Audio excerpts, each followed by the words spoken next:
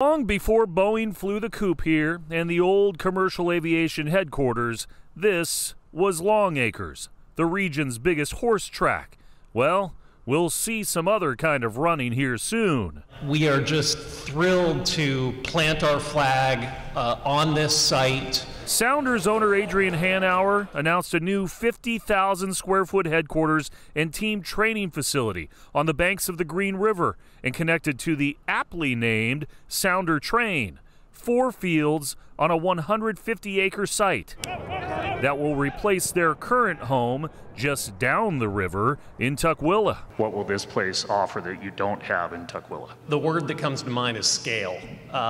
You know, we have a blank canvas here to some degree, and we get to start from scratch and to design a world-class facility. He says the club will spend tens of millions of dollars in redeveloping the Renton grounds, where owner Unico Properties says it also plans to build 3,000 units of neighboring housing.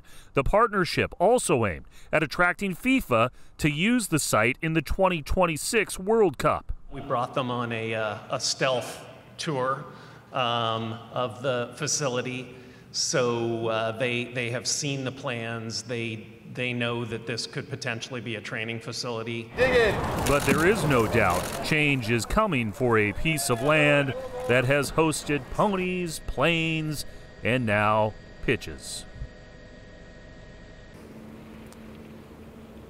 And besides those ponies, planes, and pitches, there are other possibilities. Besides the Tukwila losing the team here to Renton, there is already talk about the Tacoma Defiance, which is the Sounders minor league affiliate, potentially moving here. The business operations that are currently in Seattle also coming here. So one big hub for the two-time MLS champs. Bottom line, this is a big business win for the city of Renton after losing Boeing here in the same spot a couple of years ago.